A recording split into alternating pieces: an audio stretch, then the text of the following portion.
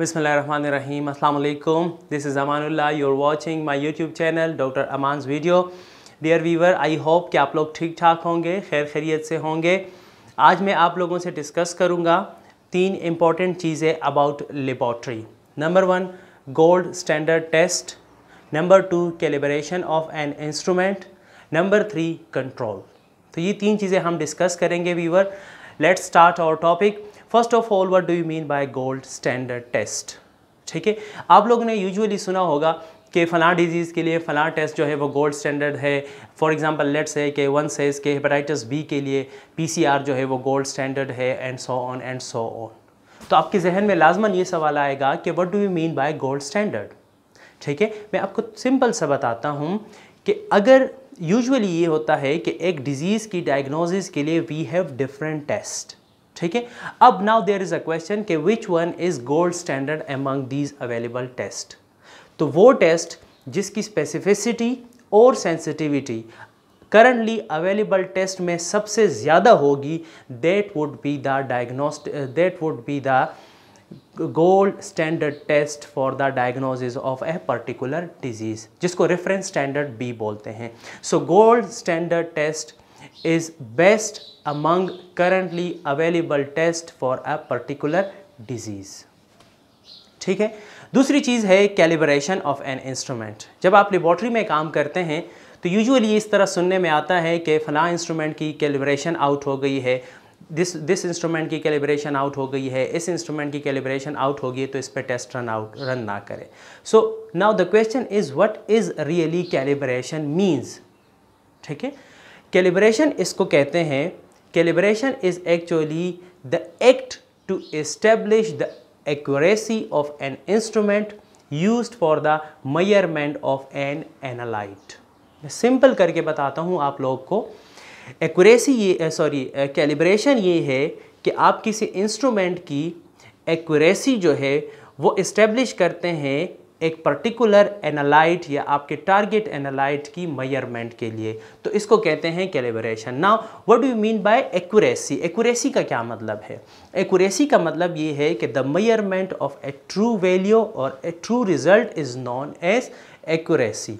तो दोबारा आप कैलिब्रेशन को सुन लें कि कैलिब्रेशन हम क्या कहते हैं कि जब हम किसी इंस्ट्रूमेंट की एक्यूरेसी इस्टेब्लिश करते हैं for the measurement of a particular analyte, that is known as calibration. ठीक है, या आप इस तरह भी समझ सकते हैं, मैं थोड़ा सा एक्सप्लोर करता हूँ कि जब आप किसी इंस्ट्रूमेंट पे कोई जो है क्वांटिटेटिव एनालाइट मेजर करते हैं, जिस तरह ग्लूकोज है, कोलेस्ट्रॉल है, विटामिन डी है, लिपिड है, कैल्शियम है और बहुत सारे क्वांटिटेटिव एनालाइट है जिनकी वैल्यू या जिनकी कंसंट्रेशन जो है वो क्वांटिटेटिव फॉर्म में आती है, जैसे 10 milligram, 20 milligram, 50 milligram and so on. तो जब आप किसी इंस्ट्रूमेंट को क्वांटिटेटिव एनालाइट देते हैं in the form of sample, तो वो इंस्ट्रूमेंट जो है वो उस क्वांटिटी को, उस concentration of a particular analyte in the sample को एक रिस्पॉन्स डेवलप करता है। ठीक है, और वो रिस्पॉन्स जो है इंस्ट्रूमेंट पे रीड करके आपको डिस्प्ले पे देता है कि ये जो आपने सैंपल दिया था इसमें आपके टारगेट या आपके डिज़ायर एनालाइट की कंसंट्रेशन ये है, और ये रिस्पॉन्स जो है ये स्पेसिफिक होता है per unit of your target analyte. यानी अगर ग्लूकोज है तो 1, 2, 3, 4, 5, 10, तो पर यूनिट कंसंट्रेशन के हिसाब से ये रिस्पॉन्स स्पेसिफाइड होता है इंस्ट्रूमेंट का। तो जब इंस्ट्रूमेंट का ये रिस्पॉन्स डिस्टर्ब हो जाता है तो फिर हम ये कहते हैं कि ये इंस्ट्रूमेंट जो है इसकी कैलिब्रेशन आउट हो गई है, क्योंकि वो जो कंसंट्रेशन है आपकी टारगेट एनालाइट की या आपकी डिज़ायर एनालाइट की, वो उस कंसंट्रेशन को जो रिस्पॉन्स बिल्ड करता है वो रिस्पॉन्स डिस्टर्ब होता है, तो इसलिए जो वो मेजरमेंट देता है वो मेजरमेंट एक्यूरेट नहीं होती।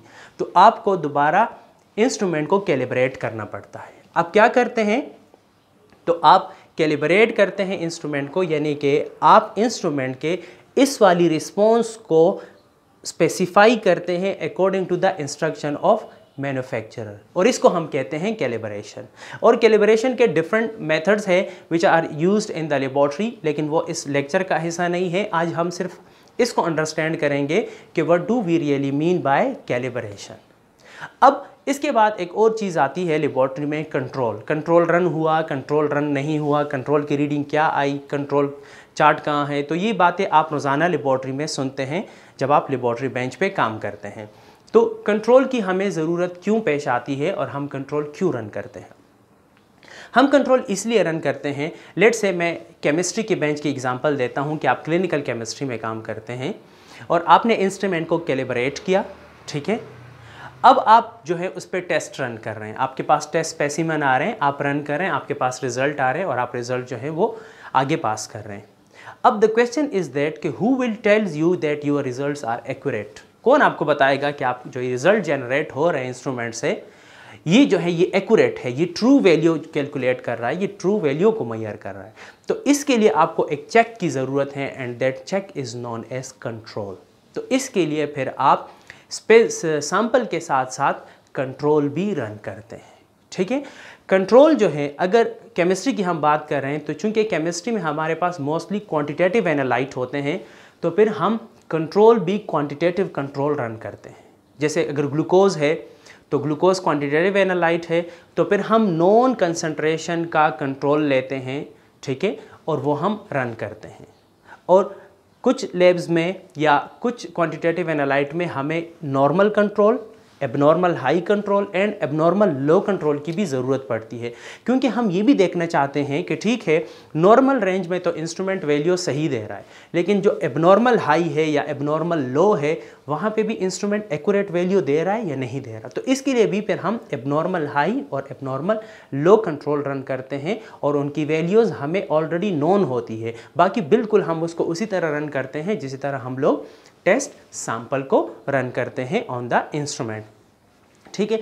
तो जब आप कंट्रोल रन करते हैं और अगर आपका कंट्रोल ठीक आता है तो फिर इसका मतलब ये है कि आपका जो सॉरी थोड़ा सा स्क्रीन डिस्टर्ब हो रहा है तो मुझे थोड़ी सी वीडियो डिस्टर्ब करनी पड़ेगी, आई एम सॉरी।